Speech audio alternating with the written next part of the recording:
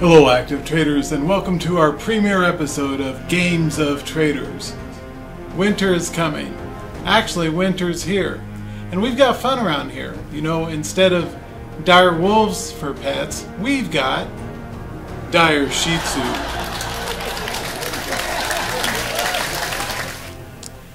Hi traders, in this brand new video series you're going to be learning how to avoid some of the tricks of the trade that market makers and other professional traders use to separate you retail traders from your hard-earned money. This tip in this particular episode is what I call sweeper orders, and that's basically where you've got an order flow that spikes up quickly on the opening bell and then immediately crashes back down. Now this is different than a false breakout, which is usually more sustained. This is a very quick, kind of like a flash crash, an instant set of orders that run up into a new high, just enough to get new traders' orders filled, and then immediately crashes right back down again.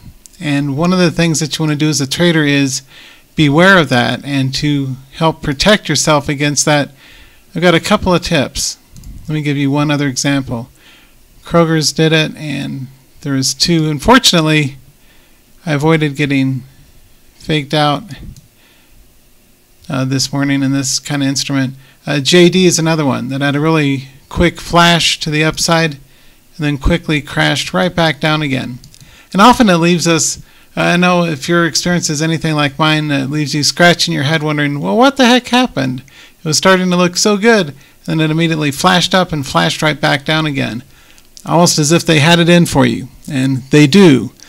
So one of the tricks of the trade to avoid that particular market maker shenanigan is to use a false breakout filter that's somewhere above the obvious area. And unfortunately, there's no easy way to just use math and figure it out. I like to usually go on a minimum of 20 cents above a whole number, so that kept me out of trouble today. Just barely, right? But they flashed orders up to around 31.19 and dropped. So what I'm trying to communicate is beware of orders on the open especially, and they can occur at other times of the day too.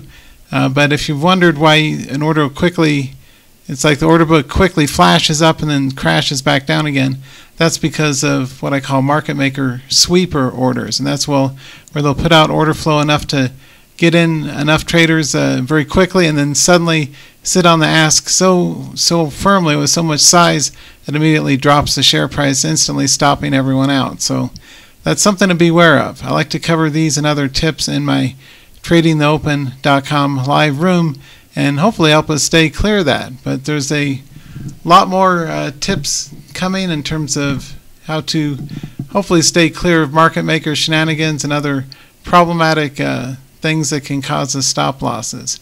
But that's one that I thought it's called a sweeper order, and that's where you get these. If you ever see thin tails, that's kind of like the clue, where it's a very quick flash, less than a minute, but it's enough to stop people out, enough to get people in, then they sit on the ask and stop people on out, then buy off the lows and sell to traders on the way back up again, and all the rest of it. So if you're going to make it as a trader, you have to know these kind of things going into it, eyes wide open ahead of time, because they're very crafty. It's what they do for a living, and so they've gotten very professional at it.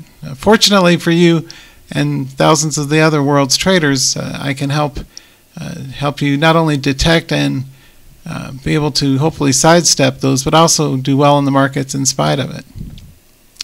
The last thing you want to look at is time and sales. And I'll be doing an expanded coverage of time and sales in the live room, but using your tape is one way to detect whether it's dark pools or incoming order flow or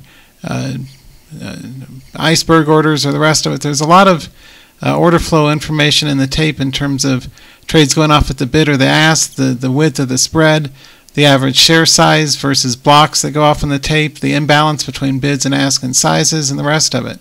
And those types of things, understanding firmly how to use tape reading, is just one of the solutions to help avoid getting faked out by those kind of flash in the pan sweeper trades that you see so often. So anyways, until next time, I'm Ken Calhoun from TradeMastery.com, wishing you the best for success in your trades.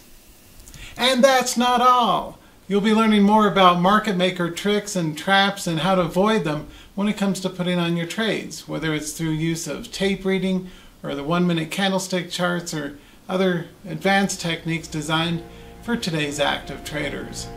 Our Games of Traders is designed to keep you on the right side of your trade so you don't have a big slice taken off a piece of your trading account.